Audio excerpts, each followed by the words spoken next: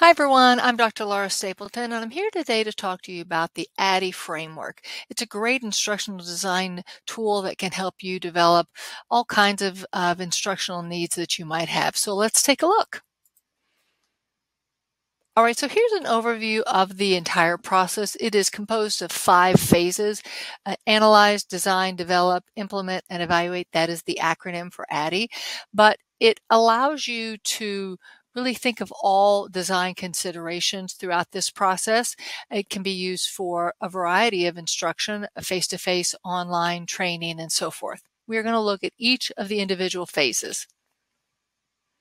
All right, so analyze, this is really where we start to fact find, understand the need. Someone or we have presented ourselves with this opportunity for the instruction, but what's the goal?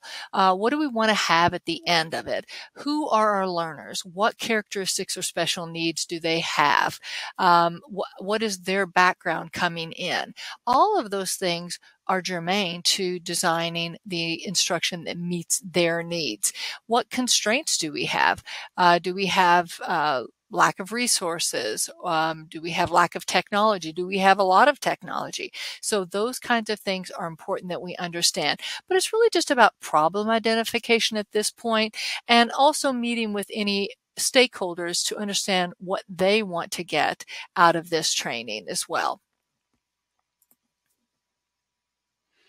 So the design is really where we want to now take this analysis and start to make this come to life. As far as broad strokes, we want to create an outline, a outline of our learning intervention, what the lessons look like, how long do we think that they should be, what assessments will they have, and so forth. But all of this hinges on one important thing, and that is the defining of the learning objectives. That is really what's going to drive this train, because we're always going to look back to that and say, is what we've developed allowing learners to do this or to master this or to know this? And that's the most important part, is understanding what's the goal, what's the objective, what should the learners be able to do. And we'll constantly come back to that.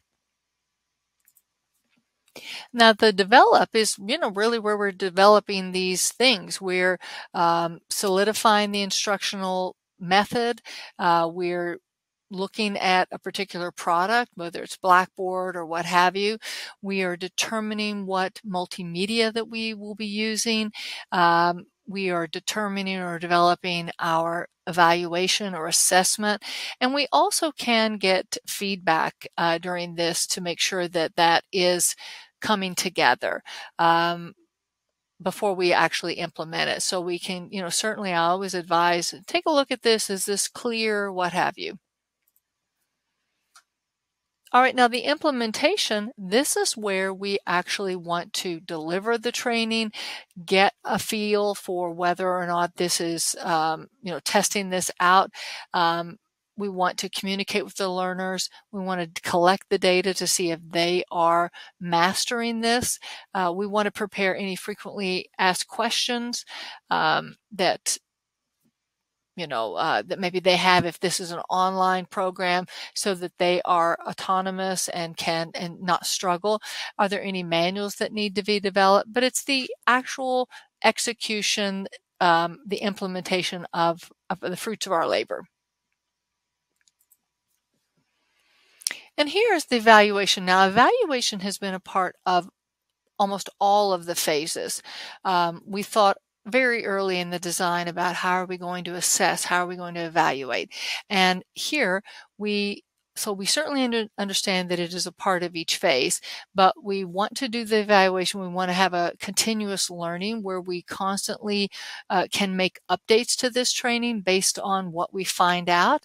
From those post-training assessments, is our learning module or instruction may help helping students to master whatever it was the objectives were defined as. If it's not, we need to make a change.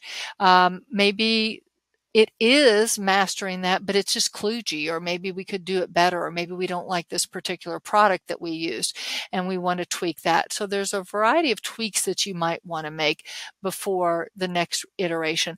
But that's the one benefit about ADDIE. It is an iterative type of process, so you can go ahead and make changes and make that learning better and better. Now, as I said, there's a wide variety of instructional models that you can use. This is just one that is very easy to implement, as it does guide you through the entire process. But if you ever have any questions about designing instruction in general, you can certainly contact the MU Online, the Design Center. I've included the phone number, the email, and so forth. And if you want to contact myself, I'm an online faculty liaison. I'd be happy to answer any questions as well. So I look forward to talking to you again soon, and I will see you soon. Bye-bye.